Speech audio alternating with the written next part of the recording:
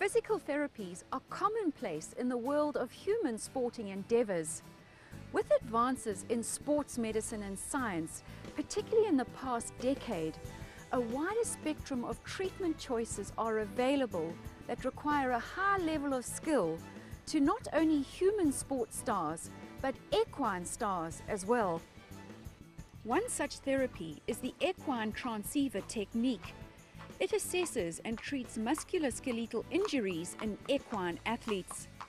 It's not new, as it was first practiced by the highly respected Winks Green, who worked on horses from the Hall of Fame trainers Peter Kannemeyer, Terence Millard and many others.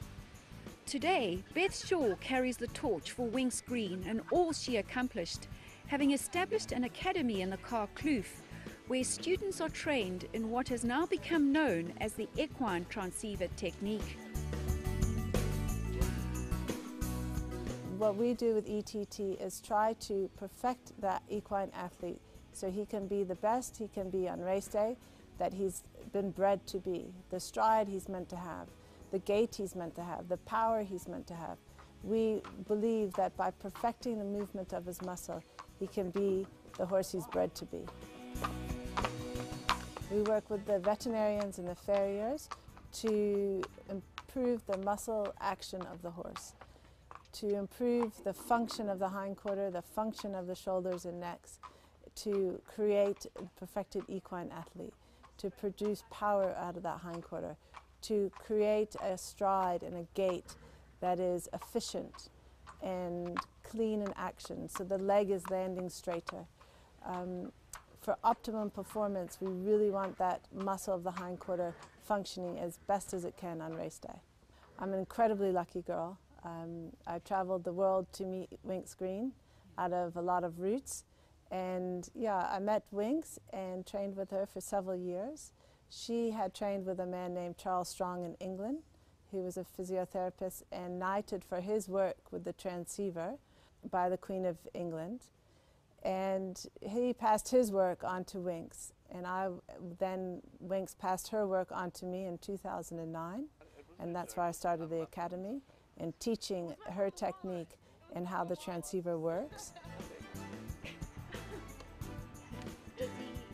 The practitioner needs to be trained, and when the transceiver is operated by a skilled practitioner, it's very beneficial to the equine athlete.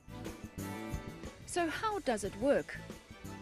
The muscle is moved by muscle fibers, and the muscle fiber is moved by nerve. And the nerve sends off an electrical impulse. The machine, the transceiver, sends off an electrical impulse to generate the nerve, to activate the muscle fibers to move correctly. So it's the same energy is applied to the muscle that the body is creating to move the muscle. That's why I think it's a very beneficial modality to improve muscle movement and function. The pulse is dynamic in that I can change the rate in which it operates and the amount of voltage I need in it and the amps I need in it.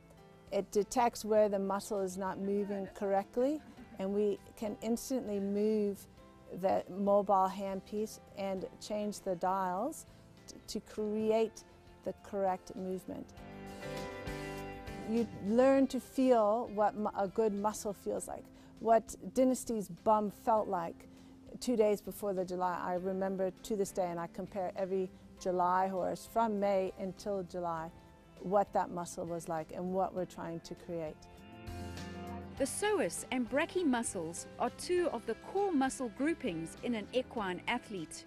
The psoas group is very deep-seated, so there's a lot of other modalities that cannot penetrate it.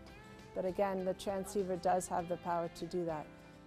The psoas group engages the hindquarter. If you engage the hindquarter, you've got power. Especially jumping out of the pens, getting that extra kick when he switches legs, it's very important. There's many things that might lead to shoulder pain, but if the horse is malfunctioning behind, he'll overuse his front end to compensate for his hind end. Then it can put the brachioplexus under more strain. The shoulder is important, like the hind end, it's creating the power, but the front end's got to get out of the way so the hind end can keep going. So we do work quite a bit on the front of the shoulder, the brachii, the pectorials. Horses might have neck issues. We look at where the stress is, where the nerve pain is showing, and correct it so that horse can get across the line first. Beth has been working in the racing industry for the past 14 years, and her therapy has been associated with many of our country's top horses. Pomodoro, Futura, Legislate, horses, Jagged Ice, Dynasty, Big City Life was one of my favorites. Power King last year. I remember working on Futura and looking up at Power King and thinking, whew, something magical is happening here. So they came first and fourth in the July. We've had several Gold Cup winners. For us, it's about creating a happy horse, a comfortable horse, a horse that wants to win. It's a long stage to get that horse across the finish line and win the July, the Gold Cup, the big races. We're just so happy to be a part of it and help people reach their dreams.